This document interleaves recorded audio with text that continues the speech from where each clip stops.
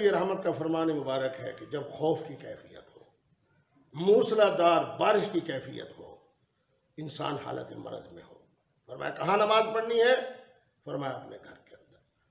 उन अल्फाज की तरफ तवज्जो करें कि हुजूर फरमा रहे हैं और बिलाल हबशी बुलंद आवाज से नारा लगा रहे हैं मदीना तैयबा में, अला सल्लू फी रिहालिकुम, कि तुम लोग अपने घरों के अंदर, अपने कचावों के अंदर, अपनी हवेली के अंदर आप नमाज पढ़ें।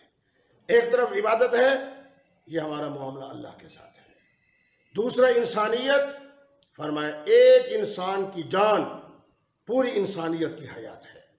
अगर मुफ्ती अब्दुल कवी के बाहर आने से खुदा न खास्ता किसी को नुकसान पहुंचता है तो इबादत तो मेरी यकीनन अल्लाह कबूल करेगा। और ये खुशखबरी भी सुना दूं, हदीस मुबारक निगाह के सामने आई, फरमाया इन हालात के अंदर अगर इंसान घर में नमाज पढ़ता है तो अल्लाह रब्बुल आलमीन उसे नमाज बाद जमात का सवाब अता फरमाते हैं।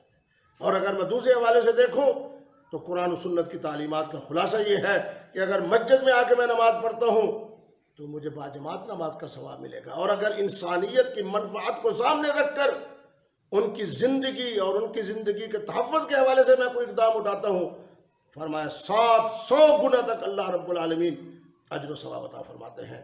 मेरे देखने वाले यकीनन अपने एहतियाती तदाबीर के हवाले से किसकी तरफ देखेंगे?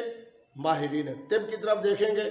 और माहिरीन तिब की तरफ देखते हुए जब हम नमाज घर में पढ़ेंगे तो अल्लाह रब्बुल आलमीन हमें 700 गुना तक उसका अजर सवाब